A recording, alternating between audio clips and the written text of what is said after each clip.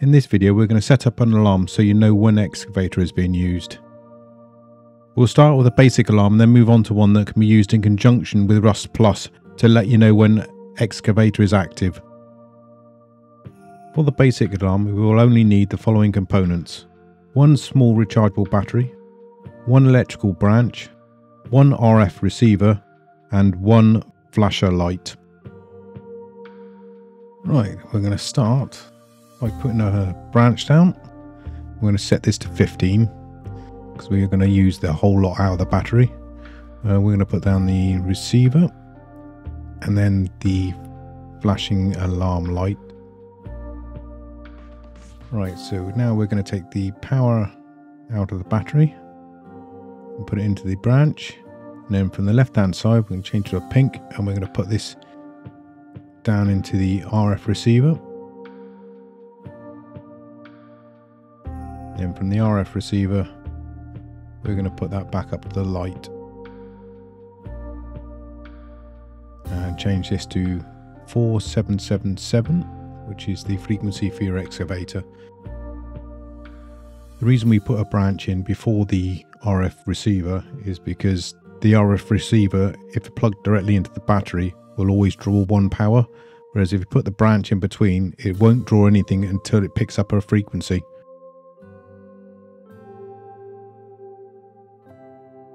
So with this circuit, the battery will only be drained when Excavator is active. And when Excavator is active, the light will start flashing, letting you know when it's being used. We'll now proceed to wire up the smart alarm along with the timer, which we will do in sections. So for the smart alarm and the second ticker, we will require one smart alarm, 3 electrical branches, 1 blocker and 1 timer. Right, what we're going to do first is place a smart alarm. This is optional. You could leave the light, but we're going to take the light out. So we'll just remove this light.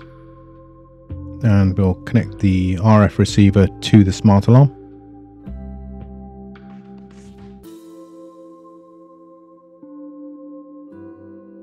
Right, and pair that with our Rust Plus. Now we're going to put down 2 branches.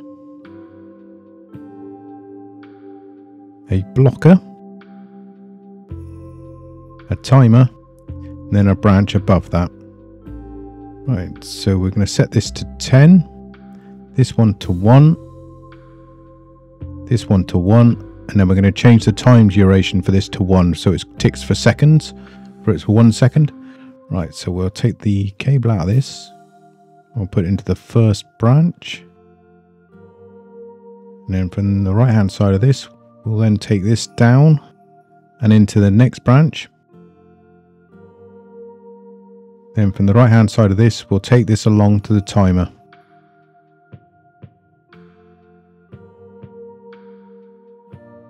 And then from the top, or just tidy that up so it's a bit more level, and then up to the branch. Right, so now we're going to change the color to yellow. And take from the left hand side, we're going to put this into the blocker.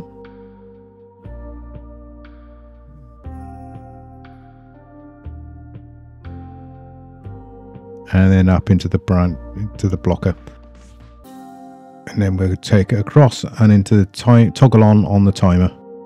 Right, so now we take it from the left hand side of this branch and we're going to put it into the pass through the blocker. So this is now going to send us a pulse every 1 second to allow us to use the counters. Now let's move on to the clock component of this circuit. For this we will require 7 electrical branches, 2 OR switches and 3 counters. Right, we'll start off with 2 branches, 2 OR switches, and then we're going to put 2 branches directly below the OR switches, and then we're going to put counters. Now this is for the second hand, or seconds, minutes and hours. And now we're going to put 3 branches underneath those counters.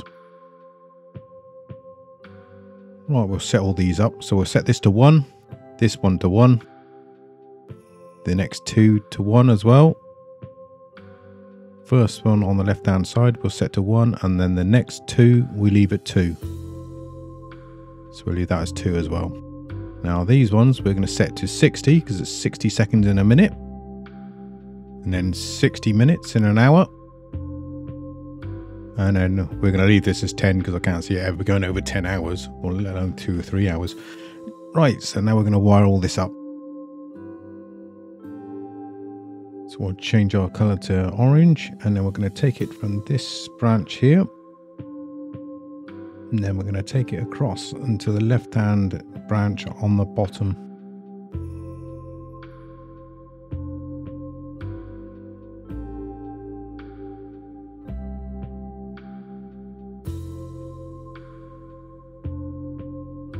And then from the right hand side socket we'll take this along to the next branch,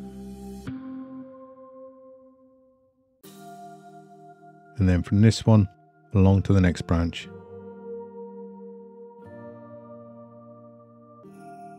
Alright, we're going to change this to a yellow.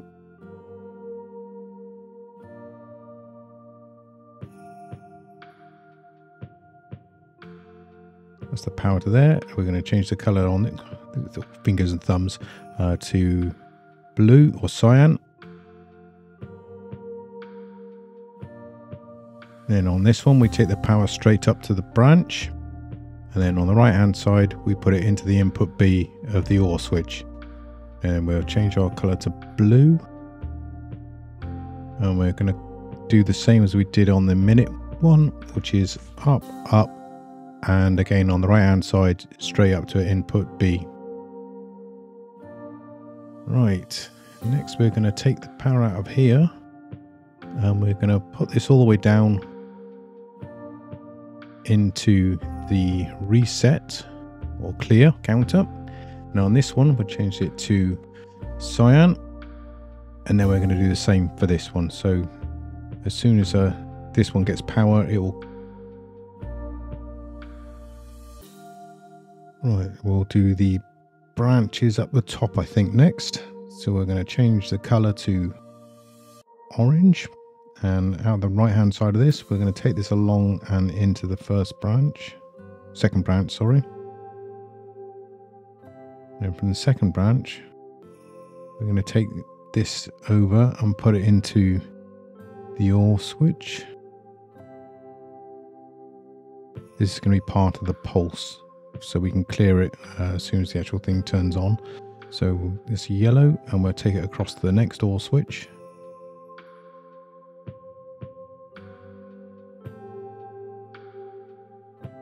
To there, and then we're going to change the color on this to purple, and then we're going to put this directly into the hour counter to clear it.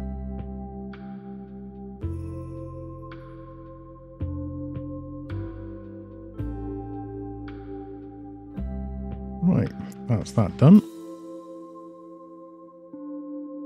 We do need to sort this bit out, so that's a red. This will go down and into the increment of the minute.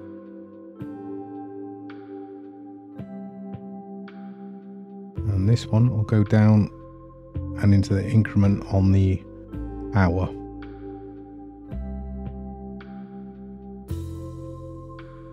So basically when the counter hits its value, it will send a pulse or a signal to increase the next one along. That's the clock completed. All we need to do now is to add a pulse when the signal is activated to clear all the counters. Otherwise it will simply increment the time from the previous activation of the clock. Finally, for the reset pulse we will need 2 branches and 1 XOR switch. So we're going to put 2 branches down and 1 XOR switch. There are other ways of doing this, but this is the way I've decided to do it this time. So you set this to 2 and this to 1. Right, we're going to wire this up first. I'm going to change it to orange and take it out of this branch here and straight into the bottom of the first branch we're going to use on this pulse. And then from this one, we're going to take this all the way around and put it into input B on the XOR switch. Change the color to green, and then we're going to take out and into the next branch. And then on the right hand side, we're going to take this out and put it into the input A on the XOR switch. Right, and then we're going to change back to orange. And we're going to take this all the way along to where we're going to send a pulse to all the clocks at the same time. All the counters, should I say. Right, there's one minor thing I didn't do, and that is quite important, is we didn't connect up the pulse to the second counter. So we're going to do that now. So this goes along to the counter increment. And that's it done. So now we're going to just test it.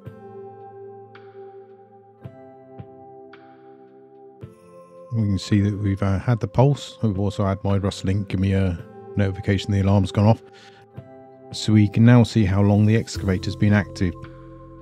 If you could give this video a thumbs up, that'd be brilliant. I've included a Rustrician link in the description. Thank you for watching.